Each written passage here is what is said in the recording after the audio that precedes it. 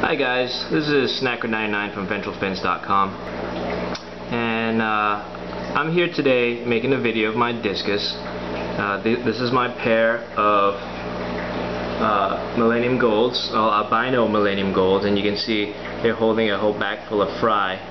Now, this might not seem to be a very surprising thing, but actually this is one of the results of my experiments to try to get the fry to attach to albino parents.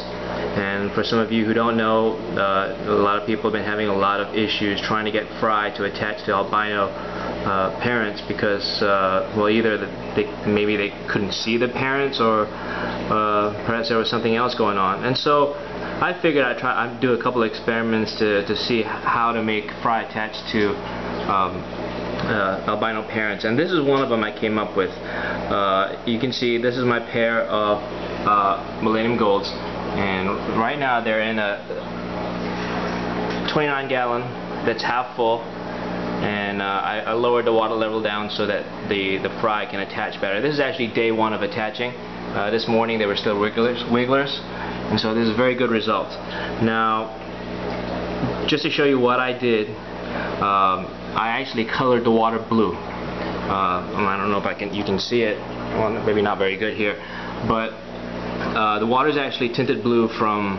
I used methylene blue to kind of tint the water blue a little bit, and what that does is it filters out some of the light, and so it filters out the red light, and basically when the light hits the discus, it actually makes them look darker. And I figured if the discus looked darker, that the fry might be able to find them a little bit easier, and maybe attach themselves. And it looks like they're doing it. They're actually hovering around, actually attaching themselves. And I mean, they look kind of weird. I mean, you look at them in this shot. I mean, you can obviously see some of the weird coloration. Some of the darker portions are kind of enhanced a little bit. Now let me show you a normal pearl diamond. I got this tank. Believe it or not, this one, this one, this one, and the one behind there, those are all pearl diamonds. Now the difference is, this guy has been color fed. I've been feeding them tetracolor bits over there. This guy seems to be the one that eats the most color bits, and so he's kind of turned really, really orange. These two eat a little bit of it, and they've kind of put on a little orange tint, but that one back there, you can see he's still yellow. And this guy, I'm still trying to get him to eat color bits, and he still won't. He's still on bloodworms and beef heart, but he just won't touch the color bits at all. And you can see he's the most yellow of them all.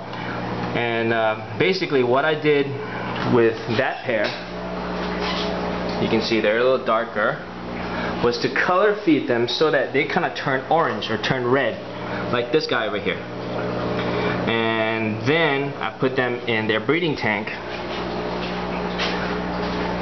and then what I did was I tinted the water blue, and that caused them to actually, you can see she's come up to the tank, you can see she's a little bit yellow in the head too. But what that caused them, what happened was the blue tint kind of caused them to be really, really dark. And you can see the farther they are, the darker they are. And so, you know, if you have fry hovering, she really doesn't like that I'm messing with her fry. The farther they are, the darker they are, because the blue light kind of filters away all the red light, and that's why when you look at them, the orange fish, they kind of look black. And so this, I believe this kind of helps the fry to adhere themselves to the parents, because when they're swimming about, they're looking for something dark, and the farther they are, the darker the parents seem to them.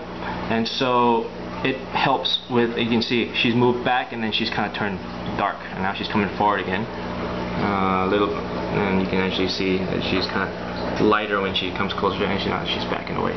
But I thought I'd share a video, just some of my experiments.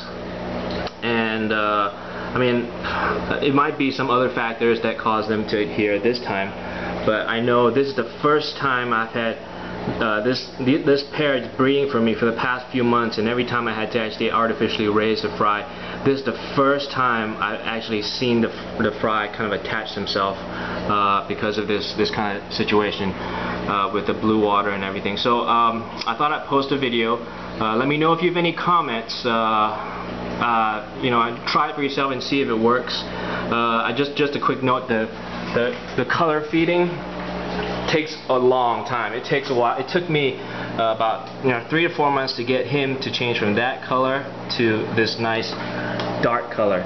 And you can imagine if the water was kind of blue and it blocks away the red light, this guy will appear black, and which is the goal we want when we're trying to get albino fry to attach. Anyway, that's my video. Let me know if you have any comments. You can email me, mark@ventralfins.com, mark@ventralfins.com, and well, I'll be glad to have a discussion with you or something. Anyway, that's my video. I'll talk to you next time. Bye.